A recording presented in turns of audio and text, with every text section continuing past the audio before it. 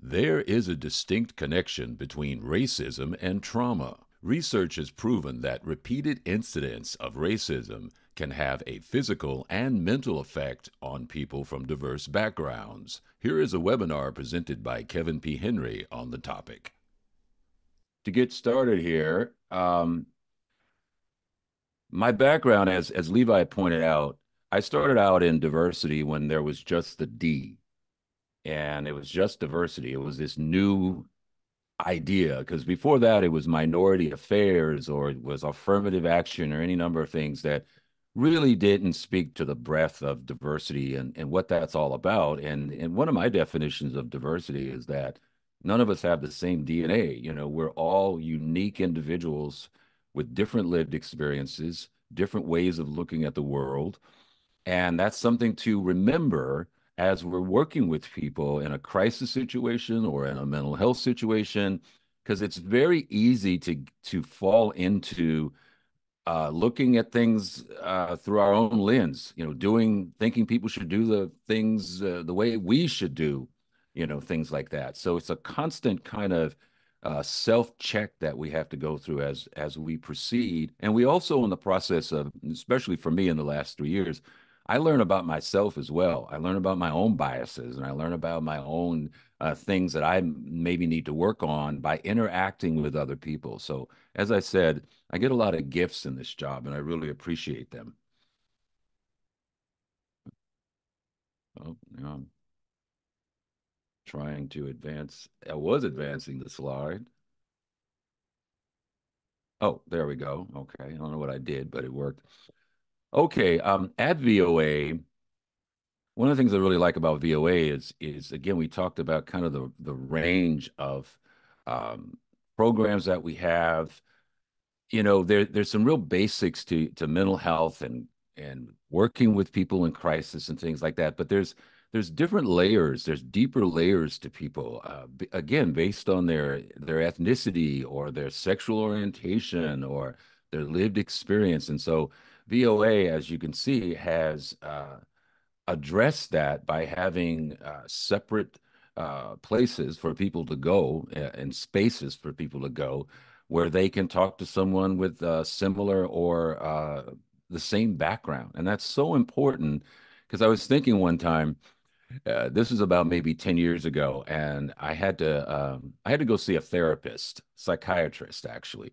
And I went only for a couple sessions, and it wasn't like I had any real major issue. The issue really involved having too many people living in my house, okay, and not appreciating me. So I wanted, rather than explode, I wanted to kind of get some tips and advice on how to deal with the situation. But as this older Caucasian man with the silver hair and all the degrees on the wall was talking to me, I'm thinking, okay, I'm talking about something. He's doing a real good job at directing me through this situation. But if I start talking about racism or what it's like to be a black man and, you know, living in Seattle or any number of experiences, I'm thinking this guy wouldn't even know where to start. So it just kind of emphasizes the fact that when people are talking to counselors and they're in crisis and they have that common ground that they can share, it can just make that session even more effective. And I have to say as well, in my time at VOA, as well as Sound Mental Health, there were a lot of white therapists, counselors who were very open to just learning about people's backgrounds so that when you know, if you're a white MSW graduate from Iowa and all of a sudden there's a you know, black man in crisis in your office because of the George Floyd murder, the more insight that you can have into what that man might be experiencing, the better. So, just wanted to highlight some of the VOA programs. So, another thing, as I said, that I've learned, and I love this saying, change the question from what's wrong with you to what happened to you. I think we live in a society where we rely on data so much. You know, well, 2 out of 4 people are assaulted who live in urban centers or things like that. But the data doesn't say it all because on the third bullet there, I had in parentheses about law enforcement. And I worked a lot with law enforcement over the year, trying to build relationships between law enforcement and the community. And a lot of times people would kind of want to debate the fact that maybe law officers uh, have a tendency to stop people of color more than white drivers, for instance. And then they cite the data, and they cite the data saying, well, according in Minneapolis, out of 10% of the arrests, it was only 10% of the arrests were people of color. But what the data doesn't reveal is all of the traffic stops where there was intimidation, where there was harassment, where there were undue reasons or not a good reason to even stop the person in the first place. So it's very important, again, not to just put people in a box and label them as being, oh, well, they're oversensitive or they're just one of those woke people that complain about everything. Again, a person's individual lived experience really shape who they are. And it's just important to really remember that. And you can take two people, for instance, you can take two people who maybe are of the same race, but grew up in a completely different environment. Somebody who maybe grew up in an upper economic system or class, and then somebody who may be of the same race grew up in poverty. They're going to have two very distinctly different lived experiences.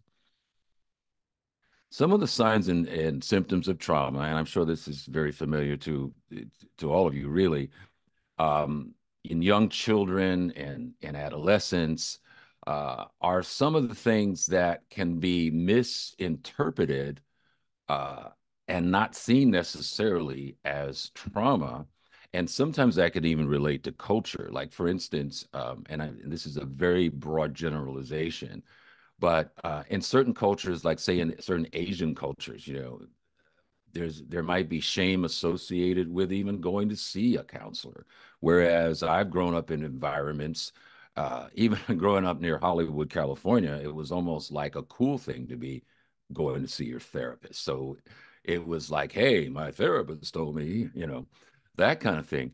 So it's very important to remember that even something like tantrums in young children, there are some families where tantrums are completely accepted. Well, he's just expressing himself. In other places, a tantrum might be a sign of something that's deeply troubling the child. So again, it's important to not necessarily jump to conclusions, or it's also important to associate culture sometimes or lived experience with some of these behaviors and not just say, well, that person's just a delinquent. Let's deal with it that way. Yeah, and these are, I know, I apologize for some of the small print or all the verbiage here, but I just wanted to put this slide in because it really kind of highlights the effect on uh, the physical health of people, stress hormones, high blood pressure, anxiety, ulcers, things like that can be directly related to a person's environment, or it can be directly related to maybe they're gay and they came out to their family and their family didn't like the fact that they were gay. So some of these things can really affect people, and studies have even shown that sometimes it can invariably shorten someone's lifespan in the long run. So just something to remember. Okay, just some of the other factors that affect diverse populations. Domestic violence, for instance, is something that I remember when I was in Bellevue. There was, again, I worked with law enforcement, and there were cases of new immigrants to the area who were being arrested because of DV calls. And what was happening is, yeah, obviously there was an issue. Anytime there's domestic violence, there's a deeper issue going on there. But some of the immigrants from some of the countries were surprised that they were being arrested because in their country it was okay to basically slap your spouse in public or something like that. So some of the things that can affect people's behavior is maybe where they came from, maybe the laws where they lived in another country, the laws were different, sometimes stricter, sometimes way more lenient. mental illness could have been seen in a different light. Um, I know that right now, for instance, there's certain segments of the population that will associate mental illness. I've seen this online quite a bit with people of different sexual orientations. So when somebody's coming into a crisis situation, they might be dealing with, it could be substance abuse or depression or something like that that's leading them to call 988. But at the same time, they're also carrying the weight of other issues, homelessness, for instance, not a place to live. They could be, I work a lot with sex trafficking survivors. Emotional and sexual abuse can be also fueling that anxiety.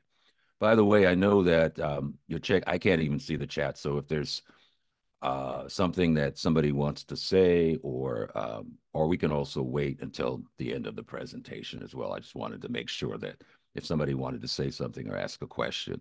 So if you can check the chat and just let me know when that Yeah, I've been happens. checking it. So Okay. far we're good to go, Kevin. Okay. Rolling right along. Yeah, here's some more stats.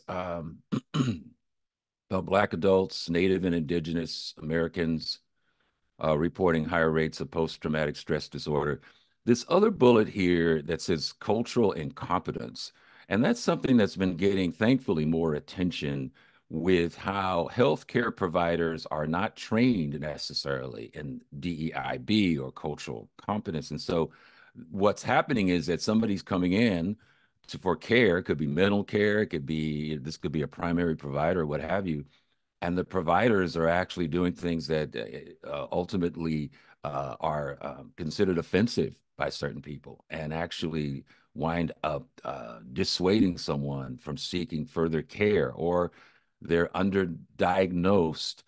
And I've even at Sound Mental Health, when I was there, we had some issues where we were doing some training with some of our receptionists because, and we all have biases.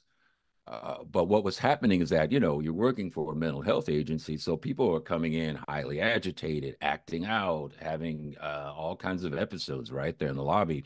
But what we were noticing was that the receptionist was calling 911 a lot quicker if there was a person of color where it was happening. So some of those situations can have a ripple effect in that the person, maybe they're arrested or detained, they decide, I'm not going back there. They tell 5 or 6 other people in their family, don't bother going to that agency because they profile you, or they don't treat you appropriately, or they weren't taking me seriously. That's a complaint that I've heard a lot from people of color, is that they go in, and there was even a study done about how certain providers were feeling that people of color had a higher endurance for pain. So that when it came to taking them seriously or prescribing even, pain medication in certain circumstances, that wasn't happening because of some deeply embedded biases way in the back of people's psyches. So it's just something to remember, that when somebody comes in or somebody calls on a crisis line, they could have a preconceived idea of you. And you're going, well, why is this person being so apprehensive or nervous or anxious or skeptical? Well, that can be coming from a lot of lived experience or prior episodes with racism. It wasn't with you, but they're carrying that into to the interaction. Okay, race-based trauma. Um, Again, this is been associated with PTSD in a lot of cases, where again, people are affected physically as well as emotionally as well as mentally, and these are just some places that you can go. And I can provide this PowerPoint to anybody, and also a whole bunch of resources where you can actually check out some of these studies. Racism in the news. I always encourage people, as hard as it is, to watch the news, because there's a tendency I've seen that if something's not happening locally, like this particular incident, this happened in Buffalo, where I believe it was 12 Black people were gunned down and killed by white supremacists. Um, it has a ripple effect, and it can affect the psychological safety of people um, all across the country. I mean, I remember even when this happened, I guess almost 20 years ago, the movie theater shooting. where the guy comes in, people are ready to watch, or the movie had already started, and I don't know how many people were killed. And this is somebody with a mental illness. But for the first time in my life, right after that, and for several months, I always kind of sat next to the exit door because I thought, there's no place really that is safe. It used to be that I think, especially for people of color or other quote minorities, you felt like, okay, if I'm in church, I'm safe. No, not anymore. I'm sending my kids to school. They're safe, right? Nothing happens at a school. Not anymore, as we've seen. In this case, you had a supermarket in a black neighborhood, in a neighborhood of color. And when I was growing up, and there's still a tendency to feel this way, well, if I'm in my neighborhood around my comfort zone, I'm okay, I'm safe. It's when you venture out, like to the suburbs. Like when I was growing up in LA, it's like, well, don't stay here, don't go to the suburbs, because that's where all the racist people are that left the city to get away from people like you. So I always felt safe in my own neighborhood. But in this case, this particular killer went to this store 3 weeks prior and cased the store and even told a white employee, you better not be here next Tuesday because just take my word, you don't want to be here, right? So he cased the place, went right into the black neighborhood for the second time and just killed people, and then of course, they found online there were all of these, kind of supremacist, racist things that he was all about. But again, it has that ripple effect. Intergenerational trauma can be reinforced and fueled because a lot of times the older generation will tell the younger generation, see, it's still going on. This is what your grandfather experienced, your father experienced, your mother experienced, and now you're still experiencing it. This is another situation with the LGBTQIA plus nightclub shooter and they were sentenced and found. But it's important to remember this, especially as we approach Pride Month, which is in June, because every June there's it could be murders, pride flags are ripped right off of people's front lawns, basically, or businesses.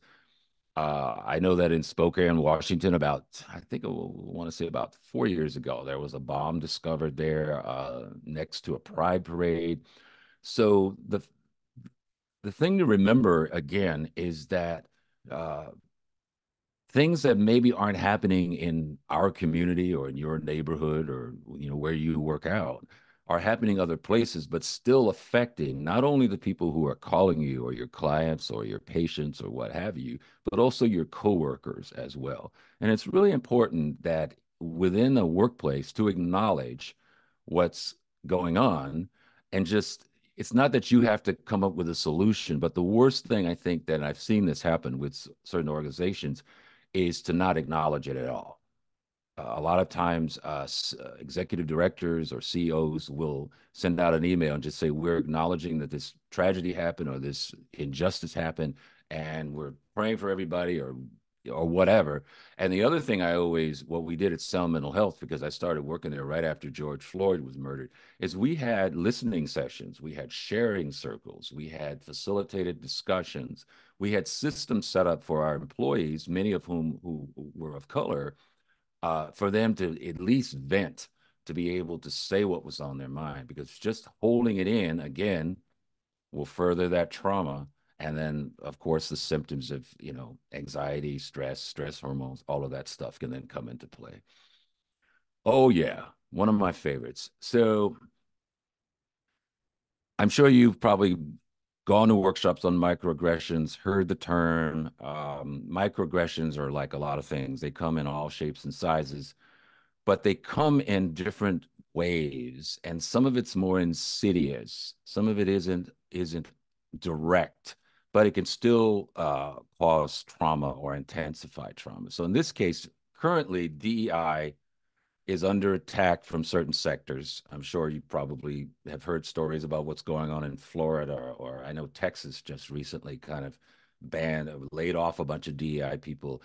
And so the idea is that we should all be colorblind, and DEI is actually somehow reverse racism. And in this case, DEI is responsible for putting unqualified people in very important positions, such as flying a jet. And this particular interview came about, uh, and not to get political, but Charlie Kirk is a very hard right conservative, fine. But this interview, this was his response really after the door blew off the Boeing jet over Oregon recently. And of course, when that happens, it's like, who's responsible for this? And so a bunch of fingers get pointed. And so somehow the subject went to, well, there's, DEI hires are putting our lives at risk, basically. So as a pilot, I'm thinking, I know I'm qualified, but it still can have that effect of, okay, now I've got people potentially flying on my airliner who might think that I'm not the best qualified person to be here. And I was hired as, quote, really an affirmative action hire. So these are another way of it's more fuel to the fire, so to speak. The other thing I want to mention is that we've had mental health counselors who you're trying to help someone who's potentially suicidal, and they decide, oh, you sound like you're black or whatever, and then they start hurling racial slurs at you while you're essentially trying to save their life. So I want to give a hats off to our VOA health and wellness coordinator, Amy. We have other staff members who are very good about creating spaces where people can vent and can talk and get that support that's needed because you have a job to do. So there's a certain amount of this abuse that you have to endure, of course, but you also need to feel like your staff or your coworkers have your back and that they acknowledge what you're going through. They can't necessarily change it even, but they're there for you. So that's something that I'm just very proud of how people are reacting to that at VOA and even at Sound Health when I was there. Um, I definitely want to put this in here because even during the George Floyd murder, and then there were subsequent murders after that, that a lot of times, and I have a Asian consultant that I work with sometimes. She said, "Hey, Asians are kind of getting some of this too. There was an increase in Asian hate, discrimination, and again, English-speaking Asian adults more likely than any other ethnic group to say, 'I'm not going outside. I'm not going certain places.'" And when it affects uh, people from just living their regular lives. And then you put on top of that the COVID lockdowns, and then I even know some Asian friends of mine and coworkers that are getting stared at or glared at as if it's their fault that the virus even existed in the first place. So again, that's another thing that can happen based on what's happening outside the walls of your organization. It could be something happening in New York can affect people that live in Dallas. Yeah, and so what we've been doing at VOA is a variety of things. Everybody's been very creative and very collaborative. This painting is by an artist. We will be displaying her art in the VOA offices in beautiful Everett, Washington. And also as part of our online gallery. And what we're looking for, and we've got already several art pieces that we've brought in, is art that can spark conversation and that can also provide context and lived experience. This particular artist is a local Seattle artist, and a lot of her art reflects her family's journey, which included time spent being interned in the 40s and where they are today, and just giving you that insight and that intergenerational trauma as well that can be a part of that journey. We also have a George Floyd committee. I'm the chair of that. We have a great staff we got about a group of 8. We spend a lot of time just putting out educational emails and videos and things that just, again, give people context. Because, if you grew up on a farm in Iowa, there's a lot that you aren't going to be exposed to. And it only really enriches your life on a personal level, but also I think, just makes us stronger at the work that we do. We have VOA clubs online. And again, our health and wellness person has been great at organizing these clubs, whether it be LGBTQIA or Hispanic, Latino, African American, where people can talk, share information. We have webinars for our staff. We have podcasts. Um, and so we're always looking for ways because so much of our staff is virtual anyway. They're remote. So any way that we can keep people connected is so important, and then also be able to provide a deeper understanding of the diverse populations that we work with. Just some other things to think about. Remember, this happened. The Pride crosswalk was vandalized in Kirkland, Washington last year during Pride Month. And that was a rainbow cross walk that was basically destroyed. They had to repaint it. There were people showing up at city council meetings that were making all kind of disparaging remarks about minorities, people of color, people from the gay community. Uh, Trans people were getting a heavy truckload of hate, especially around Pride Month. Texas University clears DEI offices. Again, there's a movement to basically attack DEI as being unnecessary, or a form of reverse racism.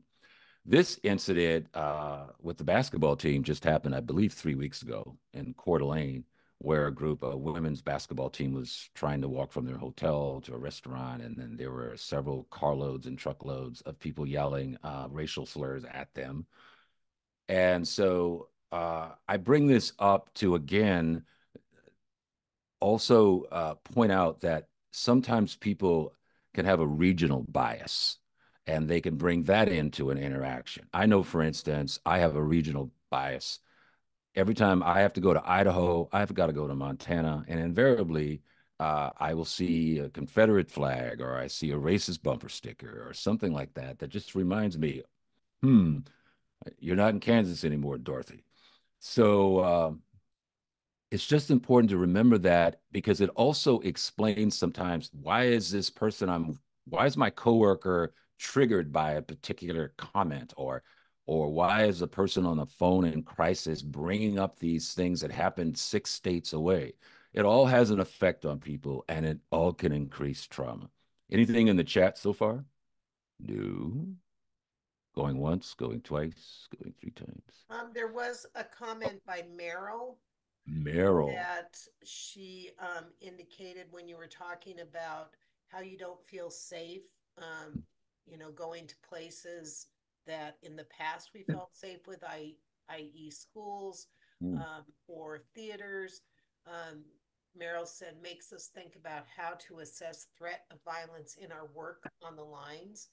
And then mhm. she also mentioned the more recently, DEI caused the Baltimore Bridge collapse, were some of the rumors that were going on. So those two comments came from Meryl. Thank you, Meryl. Yeah, Sure.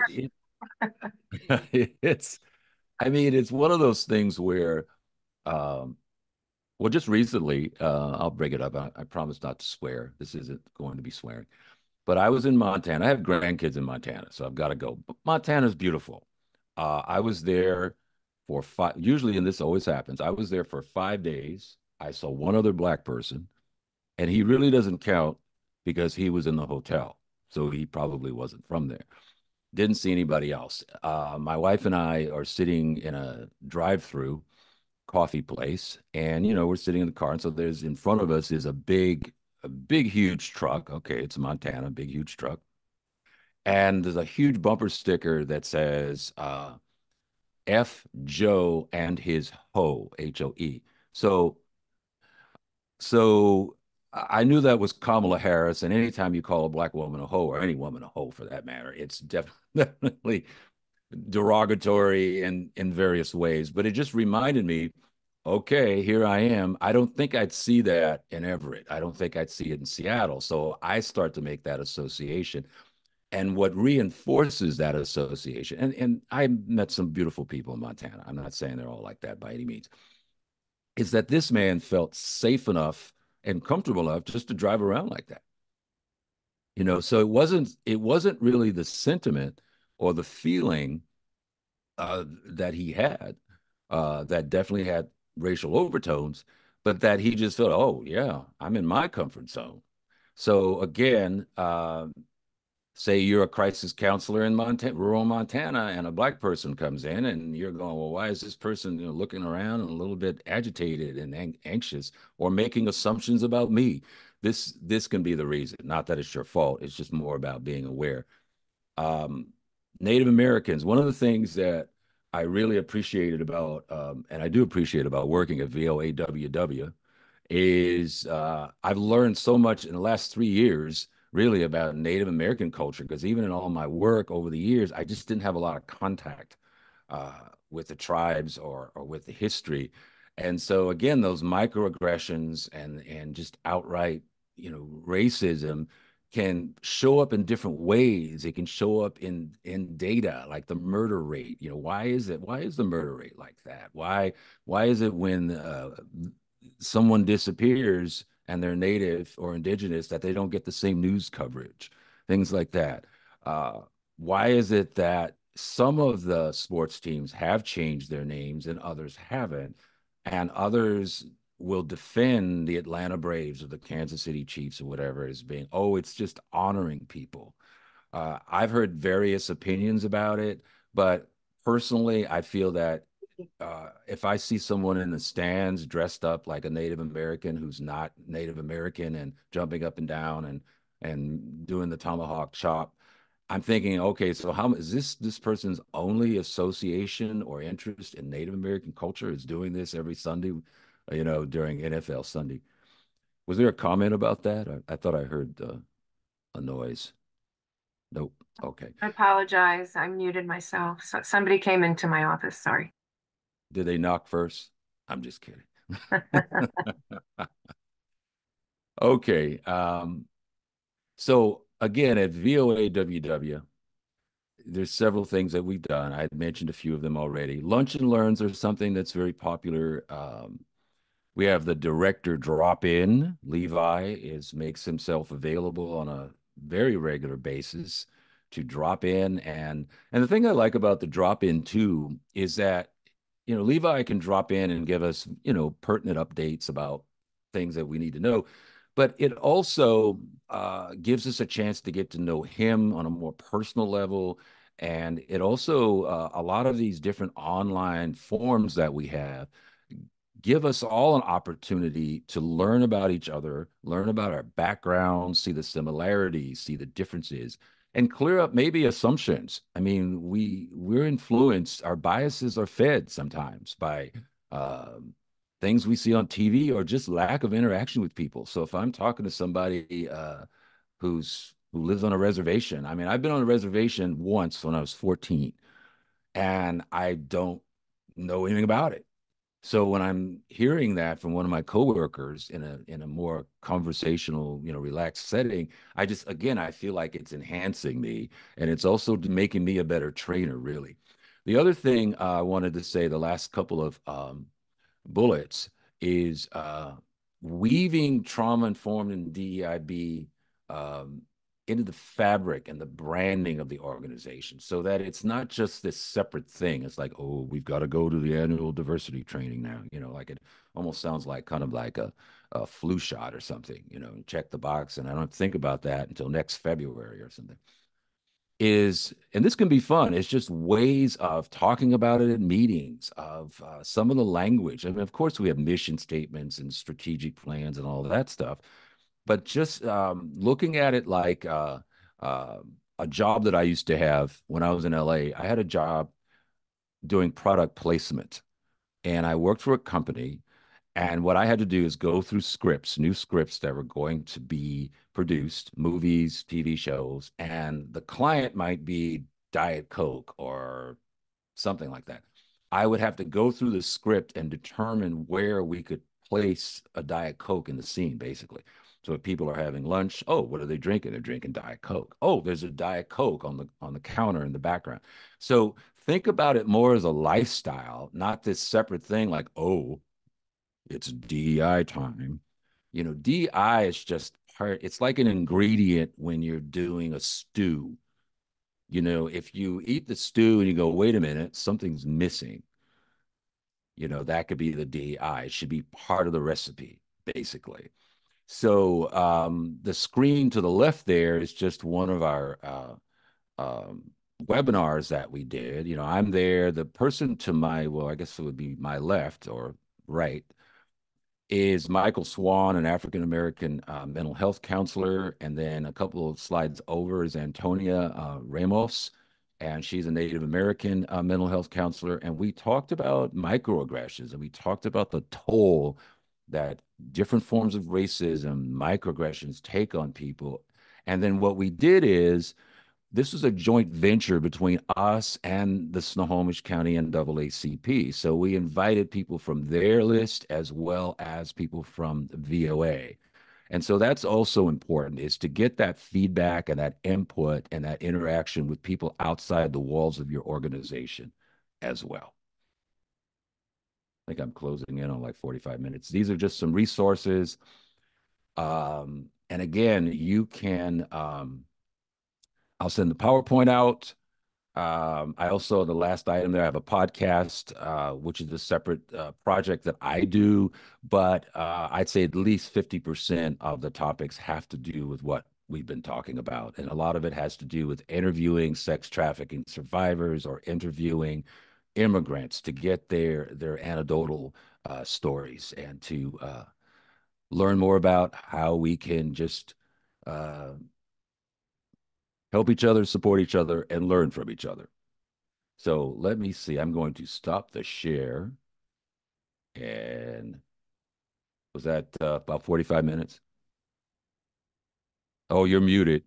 Perfectly timed, Kevin. I Okay. appreciate Were there that. any questions or comments?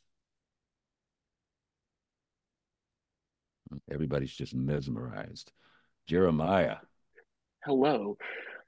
So I have a question, and it's a half thought through question, but so I work primarily with young people age 25 and younger, who provide service to other young people on one of our helplines. And one of the things that I've been trying to think about is some sort of implicit bias training, or Mm, I think the I think all of our volunteers are very good natured, and I'd like to think that mhm. there's no major problems there. But I know that things come up, and we might not even be aware of them. Are you aware of any good resources for, particularly for young people, um, Mm, that we could kind of integrate into our training or into kind of right. the culture of the organization? Well, sure, and I can send that out to you. There's three or four that come to mind, but one comes to mind as a Harvard implicit bias test.